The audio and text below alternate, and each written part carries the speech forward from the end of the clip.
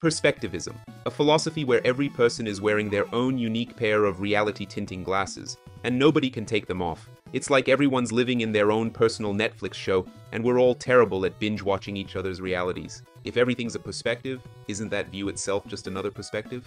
The concept dates back to ancient Greek philosophers like Protagoras, who famously said, "Man is the measure of all things."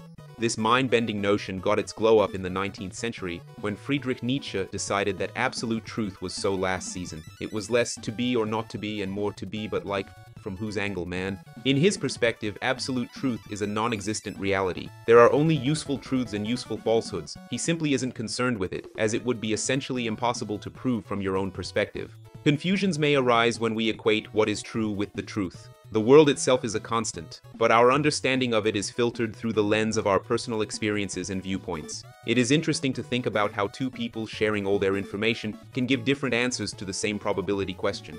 Philosophers went meta and invented various kinds of perspectivism, each a solemn attempt to reconcile the chasm between the map and the territory.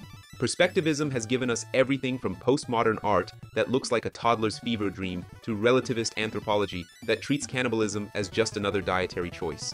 It's the intellectual equivalent of a hall of mirrors, where every reflection is equally valid and equally distorted. Today, perspectivism is the ultimate well actually in philosophical debates. It's shaping how we think about multiculturalism, interpretation in law, and why your opinion on pineapple on pizza is simultaneously deeply personal and cosmically irrelevant. If you enjoyed this, don't forget to like and subscribe. Thank you for watching, and I will see you in the next one.